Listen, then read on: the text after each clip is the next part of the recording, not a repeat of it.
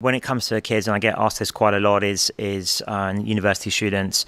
I think first of all, I wouldn't dramatically change some of the basic advice on STEM, getting good at even the things like coding. I would still recommend, because I think whatever happens with these AI tools, you'll be better off understanding how they work and how they function, and what you can do with them.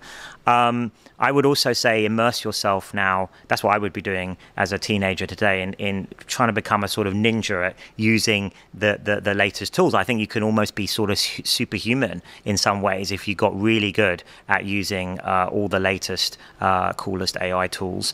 But don't neglect the basics too, because you need the fundamentals. And then I think teach sort of meta skills, really, of like learning to learn. And the only thing we know for sure is there's going to be a lot of change over the next 10 years, right? So how does one get ready for that? What kind of skills are useful for that? Creativity skills, adaptability, resilience. I think all of these sort of, meta skills is what will be important for the next generation.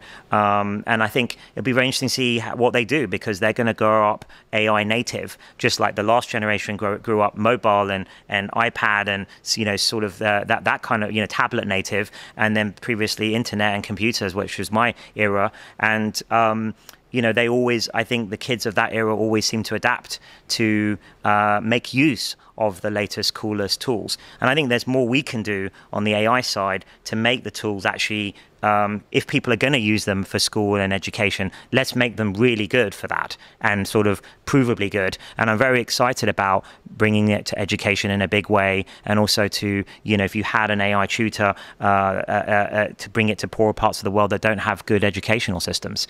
So I think there's a lot of upside there too.